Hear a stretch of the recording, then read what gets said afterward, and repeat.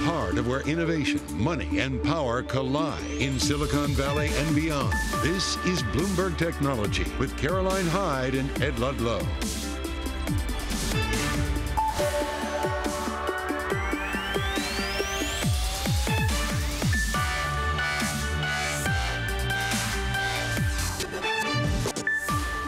I'm Caroline Hyde at Bloomberg's world headquarters in New York. Ed Ludlow, he's off. This is Bloomberg Technology. Coming up, Twitter becomes X. Elon Musk makes some overnight changes to the look of the social network. What's the vision for the company? We discuss. Plus, Apple planning to keep shipments steady for the latest iPhone 15. We'll break down why the company is still so confident, with 85 million being targeted despite the decline in the smartphone market.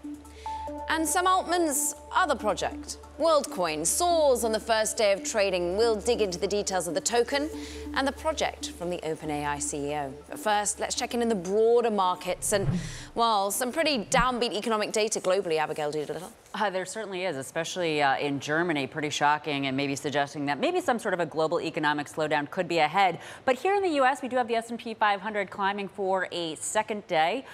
What makes this interesting is the fact that you have the SIBO VIX, that volatility index, also higher. Typically, when stocks go higher, that goes lower. So it suggests that maybe in this week, as big tech earnings really kick off in earnest, that we could have some fireworks ahead. Now, one stock that's doing really quite well today, Apple, of course, on this report that the company has ordered enough parts to think that they're basically holding their iPhone shipment plan for this year of 85 million units, flat to last year. The stock being higher suggests that investors may be relieved that it's flat, that it's not a decline. As for the year, well, it's been all about this big tech rally. The first half was the best half on record. Right now, that NASDAQ 100 up 41% on the year. It's only July. This earnings season, though, Caroline, it's going to be a real nail biter. We, of course, tomorrow have Microsoft and Alphabet. On Wednesday, we have Meta.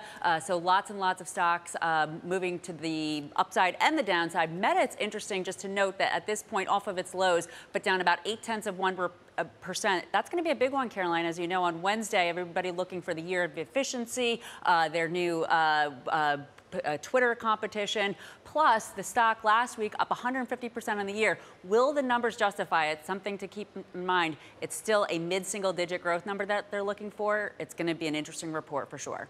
Yeah, and are we going to be calling it Twitter for that much longer? Certainly not calling to Elon Musk. Let's get back to what Abigail was just starting with, though. Apple, biggest points contributor to the S&P today. Let's talk about why. I'm very pleased to say Mark Gurman's here with the latest reports, according to people familiar, that they are sticking to 85 million as their target for sales for the iPhone 15, which actually is pretty resilient if you think about the economy. That's right. So 85 million units flat through the rest of the year for these next generation iPhones, 4 new models, 2 new iPhone 15 Pro models, 2 standard iPhone 15 models. That means that the shipments that Apple's targeting are going to be flat for the 3rd year in a row. Now, that's pretty good given everything going on economically. If you look at the Android market for smartphones, if you look at the larger consumer electronics market, flat is a good thing. Now, but let's give some context, some comparison here, right? The last 2 iPhone models, the iPhone 13 line and the iPhone 14 line, those were pretty basic upgrades, not a lot new there, right? But the iPhone 15 Pro models, as well as the lower-end iPhone 15 models, they're actually going to be quite significant upgrades. They're going to have a redesign on the high end. They're going to be switching from stainless steel to titanium. They're going to be changing the charger from Lightning to USB-C, which is the industry standard. You're going to see the dynamic island, that feature you're showing right now on TV, on the lower-end iPhone 15 models. Big camera upgrades on both. Even a bigger upgrade, particularly for zooming in on photos and videos on the highest-end iPhone, the 15 Pro Max. You may see a little bit of a price increase internationally across the 4 models. So big iPhone upgrades this year. While flat, in my opinion, it's a little bit more nuanced. It's flat in a major iPhone upgrade cycle. All things considered, still fairly positive, though. Mark, you've always got the nuance. And one of the nuances also, Mark, that Apple doesn't really want us talking about these numbers anyway. They want us to think about the subscriptions. They want us to think about overall direction of travel rather than the intricacies of how many iPhones they sell. But on the top end or the bottom end, what's more important? Are they still really a luxury item that can charge us more? You know, I think it's interesting. Apple made a change, I believe it was 5 years ago now, 4 or 5 years ago now, where they stopped reporting unit sales for their individual products like the iPhone, the iPad, etc., and they moved to revenue only. Now, at the time, they did that because unit sales were slowing, right? So in terms of overall units, those were going down in terms of how many they were selling.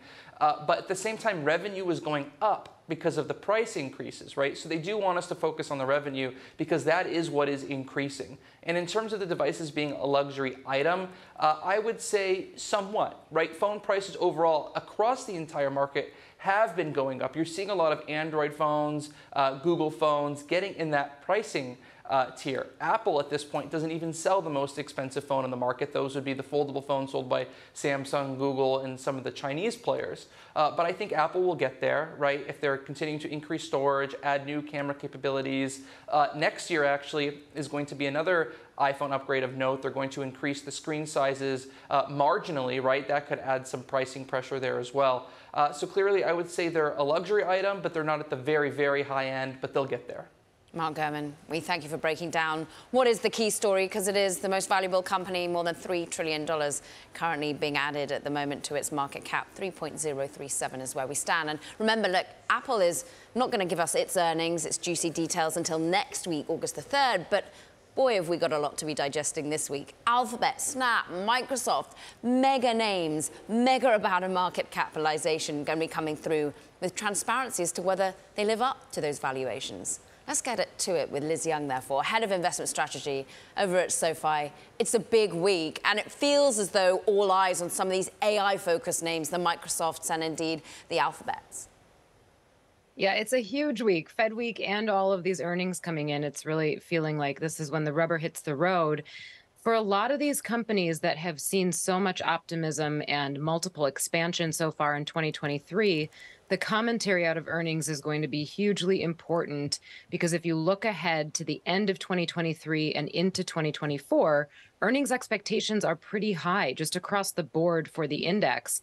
So companies are going to have to be able to justify the multiples that these stocks are trading at with their own expectations of what the next 12 months look like. So it's going to be a really sticky situation if they can't justify that. Some of the AI enthusiasm, my concern has been that when you have a new theme and a new innovation that is supposed to take the world by storm or just even change the marketplace a little bit, themes usually take 2 to 3 years to really materialize, and they go through a price discovery phase along the way. So I'm not sure that we're going to get justification and gratification of this AI theme in the next 6 to 12 months. And that's something that these companies will have to grapple with in the market. I'm just thinking about price discovery. It was last week that Microsoft got a push higher in terms of its record market cap for itself, because, well, they're starting to outline how they're going to price for some of the add-ons that we're getting with the Bing chat features, and it looked pretty toppy. People were impressed by the amount that they think they can charge. Ultimately, you've been impressed by the market capitalizations more broadly. Do you think that we have moved too far, too fast? Can we hold on to the level of outperformance in tech stocks that we saw in the first half of the year? Well, when you've got an index like the NASDAQ 100 up 45% year to date, that's an outlier as far as performance goes. And I would say it's probably due for a little bit of steam coming out just because of how quickly things have run up. Expectations haven't changed too much from a fundamental perspective. So when you see that big dislocation, not only among different sized companies, so you've got large caps that really outpaced small caps maybe until just recently, and when you've got certain sectors that handily outpaced other sectors, there usually is a little bit of mean reversion or just kind of closing that gap. Those big divergences don't last forever, so they do need to come back to a more rational place. Now, that doesn't necessarily mean that everything has to come crashing down. There's still an argument to be had, which a lot of the bulls will tell you, which is that the rest of the market can catch up rather than those big names having to come down. That being said, given the environment, given that we are on the precipice of what's expected to be another Fed hike, it just doesn't quite make sense, especially for those what we would call long duration equities, to be trading at such lofty valuations when we haven't really finished the tightening cycle yet. Usually the market hits the skids a little bit when that tightening cycle stops. Of course, today was the day we're meant to see the NASDAQ 100 rebalancing. It's occurred, maybe a little bit of volatility in the run-up, but did it make much changes for you? Do you think ultimately the NASDAQ 100 is a benchmark that can really be used for diversification? I think it can be used. I mean, I don't know that it's something that necessarily is the epitome of diversification, given how top heavy it becomes at certain times, but that's just the nature of a market cap weighted index. The rebalancing, the actual day of rebalancing, obviously isn't having too much of an effect. I think a lot of that probably got baked in when the announcement was made. You can extrapolate what's going to happen. But over time, as things change and as prices move, that's just always going to be the case with a market cap weighted index, which is why sometimes it becomes more of a risk not to own some of those names because you're underexposed to what's really driving broad markets and driving investor sentiment. Yeah, a lot of those actively managed mutual funds have been under pressure, according to the likes of Goldman Sachs. Lastly, I mean, what about protection? If you are worried that we've gone too far too fast, is it in any way, well, advantageous to be protecting the downside right now? Sure. Well, you know, I've been one of those people who was skeptical of this rally all the way up and have felt very, very wrong all the way up. But that being said, it is always good to have protection in the portfolio. I would say it's even better to have it in the portfolio when you have valuations above the 5, 10, and 15-year averages. And when you have a VIX that seems pretty asleep at the wheel, that's when it's kind of primed to spike. So although it feels like a ball and chain, it can feel like cement boots to put protection in the portfolio in the midst of a rally. That's really the time when protection is going to pay off more because maybe it's not under such strong demand. You can get it at a cheaper price, and then it's there if and when you need it. Helps you sleep a bit better, maybe. Liz Young, a SoFi. Right. Get some rest ahead of what is going to be a monumental week. We thank you so much for spending some time with us today. Meanwhile, let's talk about what happened overnight over at Twitter, that is now X. Elon Musk's vision of the everything app is getting closer and closer because, look, the logo has just changed to a stylized X you see on your screens. And it all happened over the space of 24 hours. Late on Saturday, Musk invited his, almost 150 million followers to suggest an actual logo, crowdsourcing it. He then chose one and made it the company's new brand identity for the meantime. It went up on Sunday. Now the social platform's homepage logo as well, his profile photo, even part of the loading animations. We're going to discuss so much more about what the CEO, Linda Yaccarino, has had to say about it all later in the hour. But first, coming up, we're going to discuss, look, AI, which X is meant to be developing a little bit more. What about the development of it here in the US? Several AI giants have committed to safety standards across the technology, including Anthropic. The co-founder is going to be joining us, and president, that's Daniela Amodi. This is Bloomberg Technology.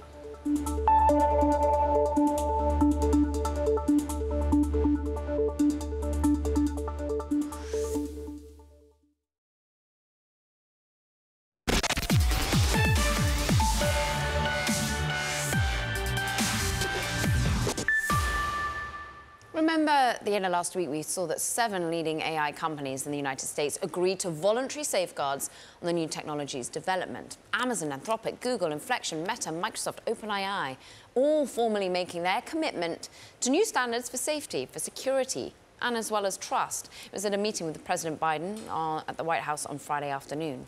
Now, the Biden administration has really been vowing to manage the risks of new tools, even as they compete over the potential of artificial intelligence. Joining us now, I'm pleased to say, is someone who was at the meeting, been thinking about safety for a long time, Anthropic president and co-founder, Daniela Amodi. And Daniela, these safeguards, voluntary as they are, a step in the right direction for you? Hi, first of all, thank you so much for having me here on the program today. And yes, we were very grateful to be invited to the conversation at the White House on Friday. Our CEO, Dario, my brother, was there and had the opportunity to speak with the president and with the other industry leaders. And yes, you know, I think this is an incredible first step towards really making sure that we are working together at the industry level, with government, with civil society, in thinking about how to develop these systems in ways that are safe, that are secure, that are trustworthy. And so we were very happy to be part of that conversation on Friday. Of course, many have sort of tried to understand how really authentic some leaders in AI are about sort of being regulated, about being overseen. How deeply do you think that runs when actually everyone's also just trying to race to ensure that they're the first to innovate? I think that these two things, really don't have to be in tension. And one of the things that I think Anthropic has really sort of built kind of our ideas around is this concept that you can develop these very transformative systems in ways that are robustly safe. With the launch of Claude 2 that we had, just a couple of weeks ago, one of the things we really emphasized and focused on was sort of this commitment to making the models, as safe as possible, and really working to improve on things like helpfulness, honesty, and harmlessness. And so I think this kind of industry discussion as a whole around how to, move forward with this innovative technology, but also really ensure that it's done in a way that is, safe and secure is so important. Claude 2, of course, is meant to be less susceptible to manipulation than other chatbots. You really are thinking about safety, kindness, but how? How do you go about building that into a model? Yes. So, of course, no model on the market is 100%, immune from, jailbreaks or is perfectly safe. But really, our goal has been to try and provide a model that's as safe as possible today. And we do that through, a few different techniques. One of them is something called constitutional AI. And this is really a process of training the model with kind of guidelines around how to be, safe and helpful to users, really trying to maximize the honesty and also harmlessness of the model. So making sure it doesn't output, negative, biased, toxic content, or making it harder to assist a human in doing harm. You've of course taken your time in releasing product updates. Has that in any way been a tension with your own backers? You've raised a lot of money. If people wanted you to be faster, or if they understood that time is necessary if you're going to be focused on safety? So again, I really think of this as kind of, a balancing act, right? We have had Claude internally and we've been using it and testing it for some time. And we also really just wanted to make sure that the model that we were putting out onto the market, right, that Claude.ai was as safe as possible, right? So that when not just businesses, but individuals are kind of signing up to play around with it, that, it's hopefully, as safe as possible and certainly safer than, Claude 1, our previous model that was on the market. And meanwhile, being able to analyze, summarize vast quantities of information, give us the productivity gains that we're all looking for. I'm interested as to when you're thinking about developing not only the models internally, but doing them safely and within future regulation. How do you look at what Europe's up to in terms of trying to set the rules of the road? Yeah, so I think this is a really, again, kind of important conversation that we have been having, both with U.S. policymakers and future regulators, but really abroad as well, right? I think so much of what we've seen in the past, 6 to 12 months is that artificial intelligence is becoming this kind of worldwide phenomenon, right? It's not just something that's the province of, a specific country or countries. And so I think obviously the conversations that are having, here, but also in the EU are just incredibly important from a data privacy and, security and safety perspective, and a conversation, we've really been actively a part of as well. Of course, prior to Anthropic and helping co-found it, you were at OpenAI. You were also at Stripe as a risk manager. How do you compare the way in which regulation is top of mind for the focus on AI vis-a-vis fintech, vis-a-vis, we all think about the blow-up of crypto, for example? Yeah, I really think that this, really just this concept that I kind of come back to around this kind of public-private kind of partnership or, communication norms, I think are just incredibly important. And I think that those are, some of the lessons learned from kind of previous industries, right? Is really having, communication early and often, right? I think at Anthropic, we view part of our role in the industry as helping to give, policymakers and civil society and academics access to our information, right? So we've published more than 15 safety papers. Anyone can read them on our website. And we develop policy briefings because we really, view this as part of our role, right? Is helping to inform people more broadly about, potential safety topics and questions. Daniela Amadei, great to have some time with you. Thank you. Anthropic president and indeed co-founder, whose brother had been there at the meeting with the White House on Friday. Meanwhile, coming up, Barbenheimer, was that your weekend? Well, it was many people's weekend. It sent shockwaves through the box office. And we got all the numbers for you next. From New York, this is Bloomberg Technology.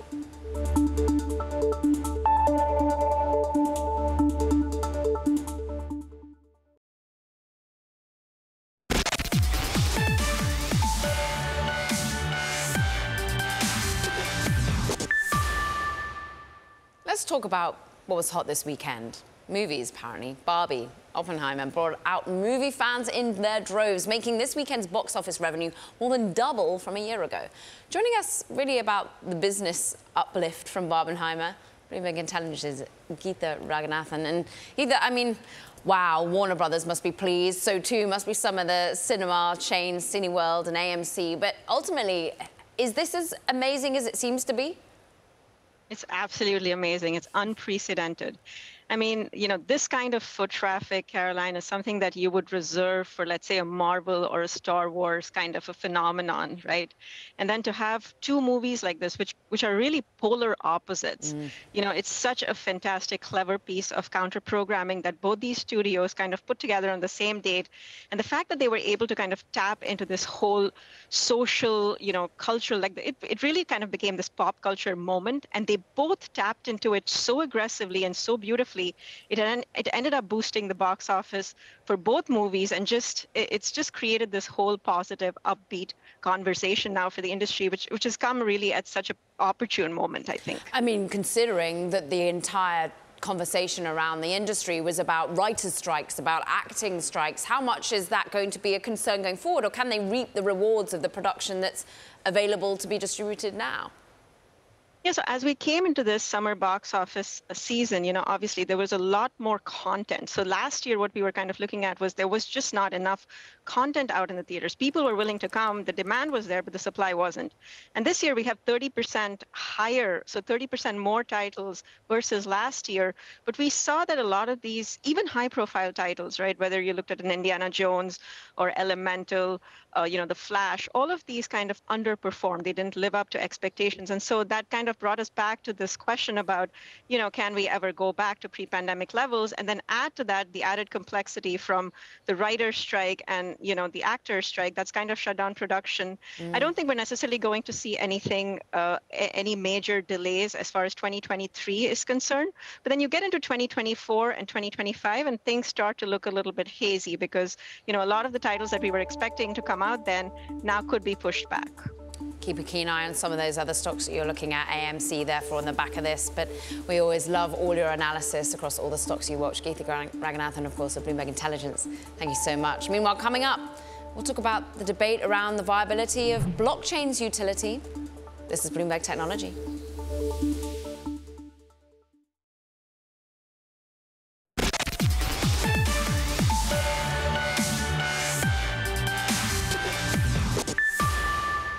Welcome back to Bloomberg Technology. I'm Caroline Hyde, right here in New York. Let's check in on these markets because actually the rebalancing has occurred. The Nasdaq 100 meant to be taking away some of that overall, well, dominance of the key 5, 6, 7 players that have so rode the wave of AI euphoria this year. We see it just gaining about 0.1% as that comes to an end, the overall rebalancing. Many have traded ahead of that as to whether we see a downplay in the likes of Meta, Nvidia, and some of the stocks that have really outperformed this year. But the all-country world index managing to stay afloat, up 0.3%, even though we saw some pretty ugly data, PMI data coming out of Europe in particular, just showing that maybe these central banks are going to have to look at the tension between growth and interest rate hikes that much more as inflation still on the eyes of the ECB in particular. But remember, they've got to be able to support the economy too. Bitcoin on the downside, 3.5% lower.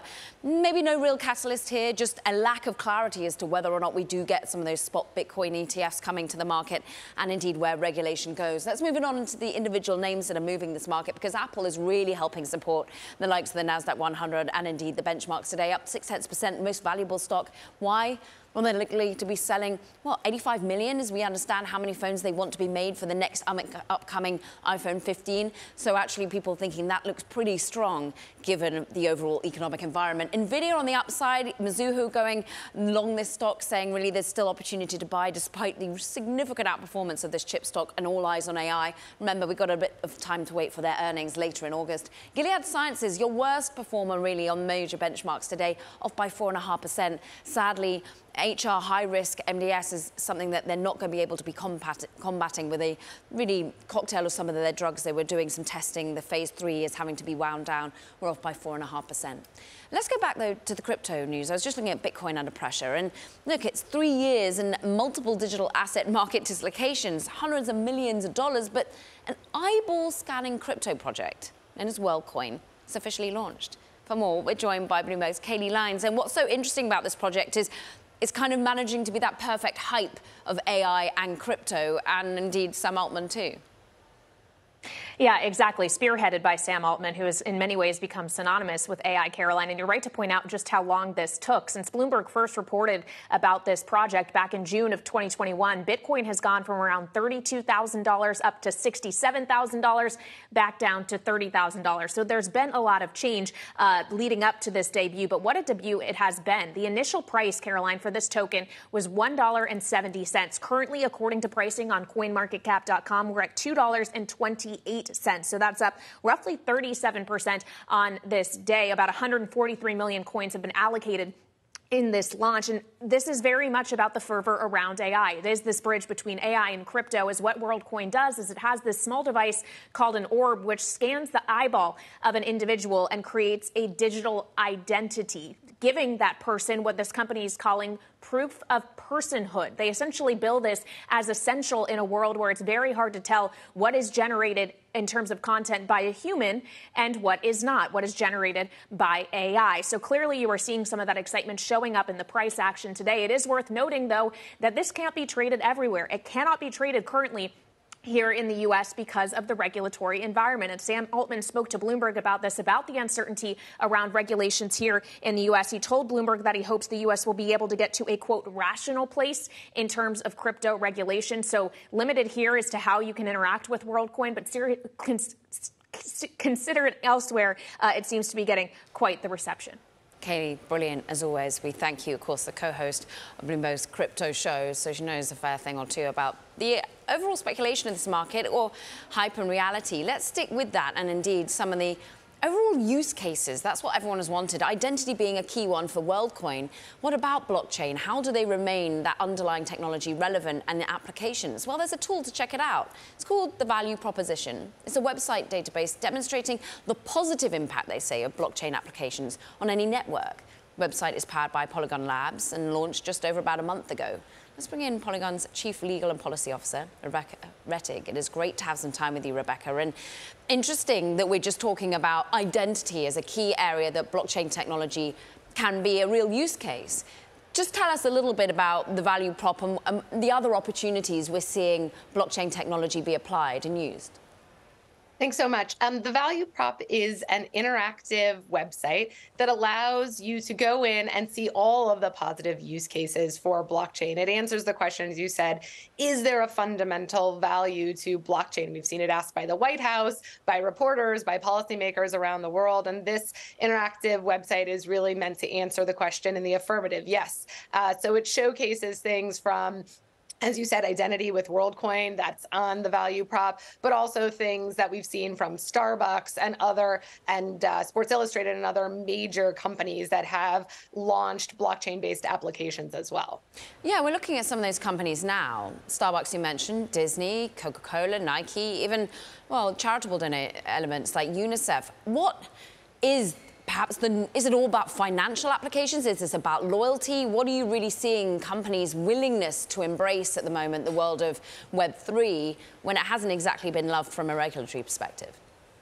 I think finance is one part of blockchain and it's gotten a lot of attention, but there are 42 disparate use cases on the Value Prop that range from consumer loyalty to identity to gaming to social impacts. And there are over 430 applications that fall within those 42 different use cases. So I think what we're going to see as we continue on this blockchain journey is something that expands well beyond the finance use case into things like democratizing all of the ways we use the internet, such as social media, consumer loyalty, and even something like the California DMV government is looking at ways to use blockchain-based applications as well.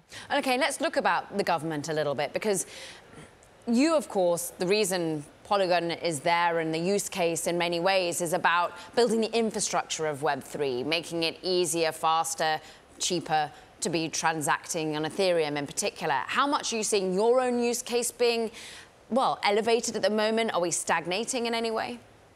I do think that the infrastructure and the scaling infrastructure in particular is really getting a lot of attention. And in terms of making blockchains much more available and widespread and faster, cheaper, easier to use. Ours is not a use case in particular. As you said, it's just the infrastructure that allows all of these various use cases to be built on top in an open and permissionless way and democratizes all the ways that the internet is being used, whether it's by governments or by people through consumer loyalty programs as well.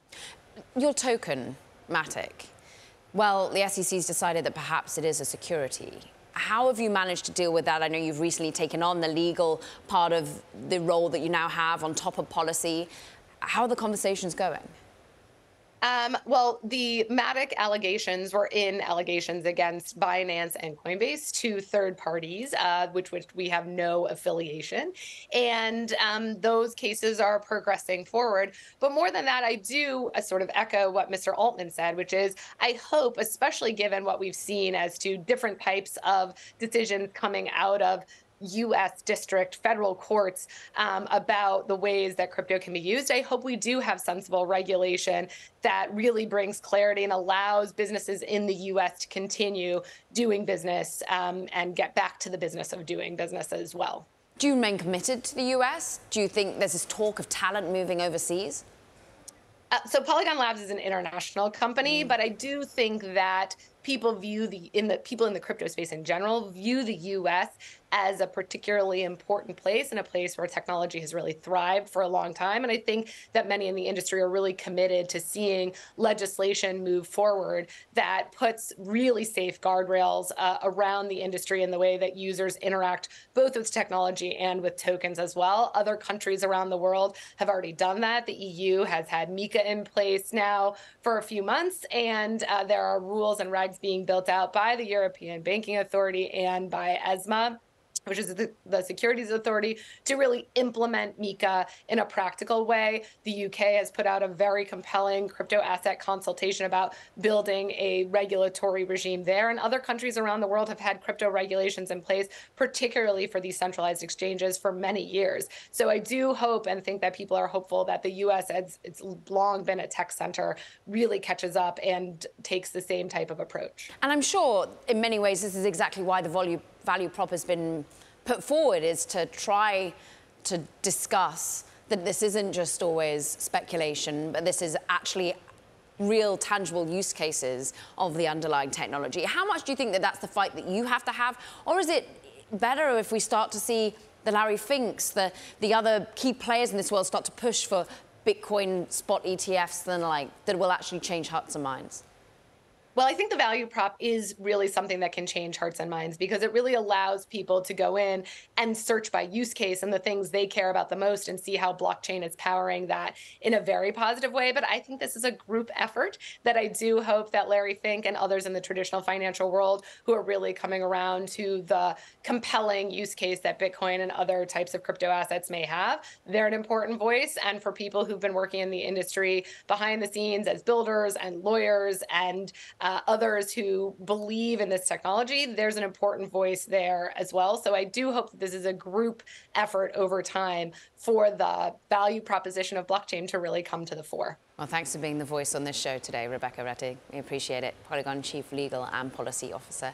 We thank her. Meanwhile, coming up, let's talk about, well, what has been a well and true slump in M&A.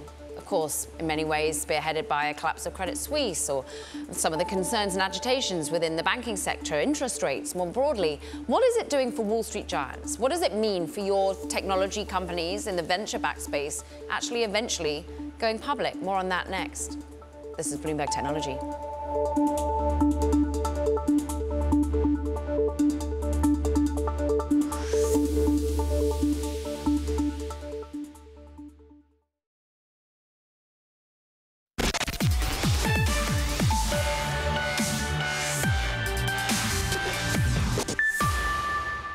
Time now for Talking Tech. First up, Alibaba has decided not to sell any part of its one-third stake in Ant during the Chinese fintech leader's imminent share buyback.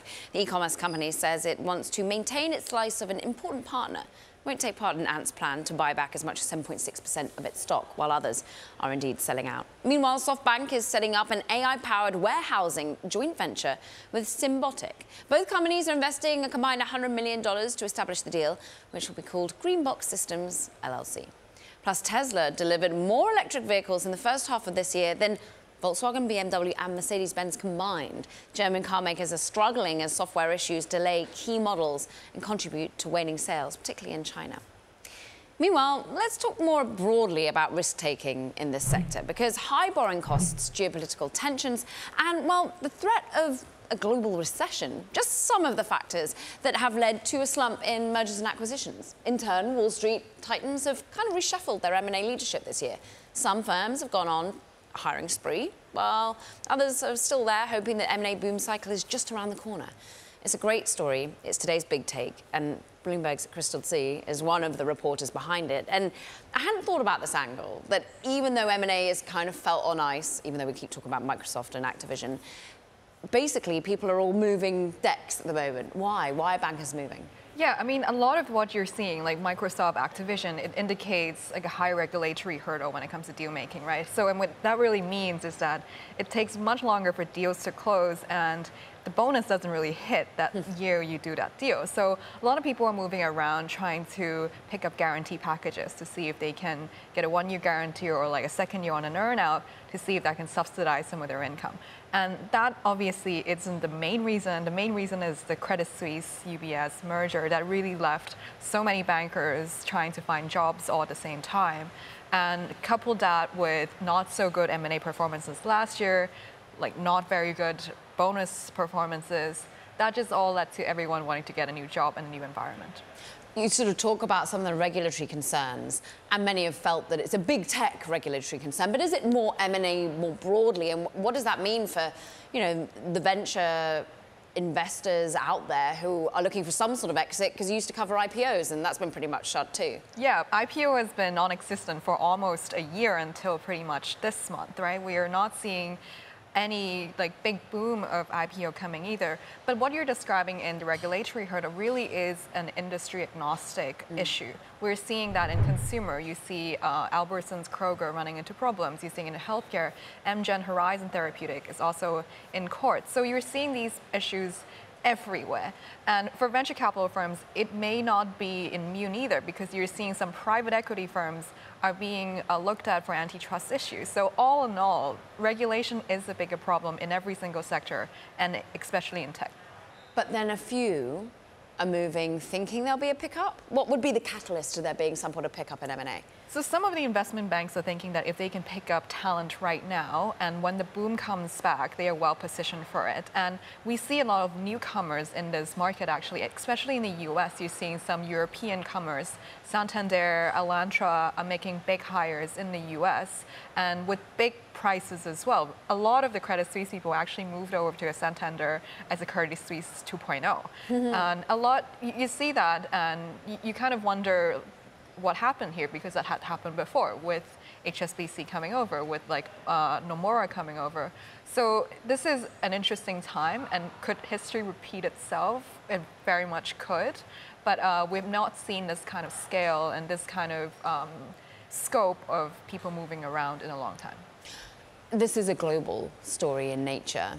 We were just hearing about Ant Financial and Alibaba. I mean, is that the sort of name that we need to see starting to kickstart at least some of the spin-offs, some of the activity? How much is this a US-European bank story, or is this a global Asian bank story too?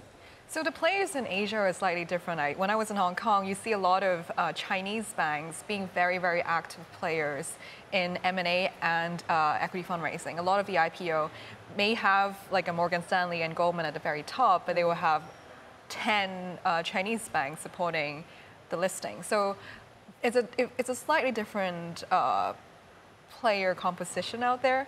But this particular story, I would say, describes more so what happens in Europe and in the US. you see that similar like moving around musical chair out in Asia as well, but more so in places like asset management where foreign players are still more dominant. And if you're talking about like more relationship-based business, out in Asia, it's very much still local players having that advantage. Truly global story. We thank you for it, Crystal C. She's been everywhere covering everything, and we thank her for it. Meanwhile, coming up, look, Twitter's blue bird logo, bye. It's become an X, a black and white one. We'll have the details of Musk's latest change. That's next. This is Bloomberg Technology.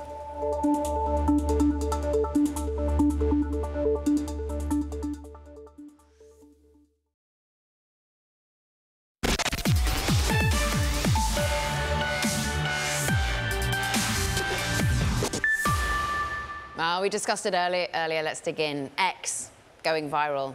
Being Twitter's new logo, of course, replacing the signature Bluebird as part of Elon Musk's vision of transforming what is a 17-year-old service into, well, his everything app. Here with more is Bloomberg's Asia Counts. And even though we knew back in April the holding company had been changed names, we knew the obsession with X, which started, well, back when PayPal was first formed, it sort of felt overnight in the way that it occurred. It did in a lot of ways, right? Elon Musk sent a tweet and was saying, if I get a good logo for X, we're going to run with it starting tonight. So it did seem fast, although it's been a slow development. As you mentioned, they started adding more of the features. He's talked about it a lot. He's been really vocal. But now the bird logo is slowly disappearing. If you go on the site, you don't see the bird in the top left corner anymore. So it does feel pretty fast in that regard.